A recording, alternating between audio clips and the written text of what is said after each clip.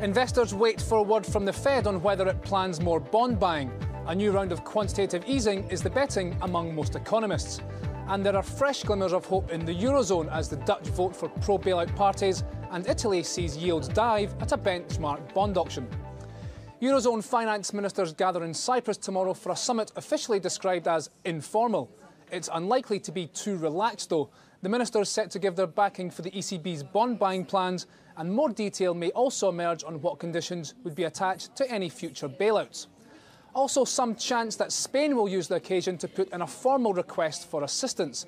Prime Minister Mariano Rajoy says he's still weighing up the options, but economists say it's only a matter of when, not if.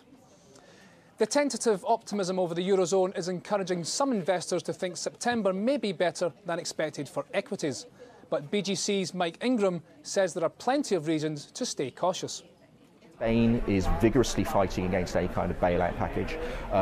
Greece, I think, is heading for the abyss one way or the other. I was talking to a former colleague in Athens yesterday, and he was telling me that something like 6 billion of the 11.5 billion in cuts that the Troika is asking Greece to make are effectively fictitious. So they're going to be a hard decision in Greece there in October. And of course in October also Spain comes back with a vengeance to the bond market. So all these are likely to put downward pressure on European equities. More food for thought for the ECB tomorrow with final inflation numbers for August due.